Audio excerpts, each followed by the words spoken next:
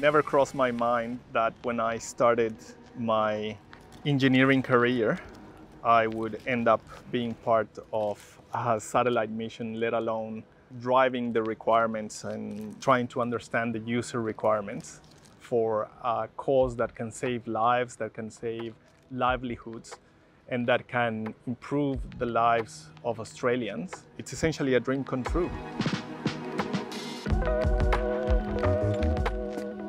Here we have a drought experiment where we are subjecting 3 species of eucalypts to either a simulated drought or to a controlled treatment. We want to see how light is reflected from the leaves to the instrument or to a satellite. Eucalypts are known for being more flammable than other species, and we are trying to understand how these flammability characteristics can be captured using satellite images. OzFuel's a small satellite system designed to take images of the Earth's surface in the near-infrared wavelength region, and we can use that not to detect fires directly, but to make measurements of the available fuel load and the moisture content, how wet it is, so we can make predictions about where fires are likely to start, and when they do start, where they're likely to run and how best to protect against them. We plan to launch a satellite to look at the conditions of the landscape that are prone to bushfires. In terms of developing science product, one essential component is to collect information of the ground. So we need to collect information about the fuel condition and all the variables that influence the inherent flammability of the landscape. So in this box we have 2 imaging spectrometers. These 2 cameras capture the incoming light from the sun or from the reflected surface, in this case the eucalypts.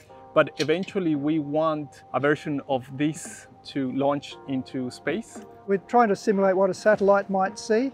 So a satellite might be, I don't know, 400 or 500 kilometres up there.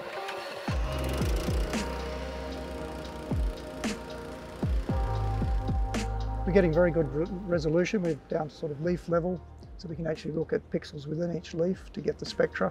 So the work we are doing collecting data on the ground is very unique and is essential for the calibration of satellites, not only for monitoring bushfire conditions, but also other information, other applications. Right. 3, 4, 5. It's very easy to tell the difference between a healthy and an unhealthy leaf. And so if we can measure that and detect that with the OzFuel satellite, then we'll be in a very good position. That gives us a little bit more information about the state of the trees. We're learning a lot about the eucalypts and how they reflect the stress of being water deprived. And this is something that very few people have seen, let alone have experimented with. What we are doing is a great contribution not only for Australia but also worldwide, because we intend to make this data publicly available in data sets. It's an interesting challenge working with something like OzFuel. The demands for the pictures are somewhat different than what we're used to for astronomy. And so it's exciting trying to solve the same sort of problem in a different environment for a different application.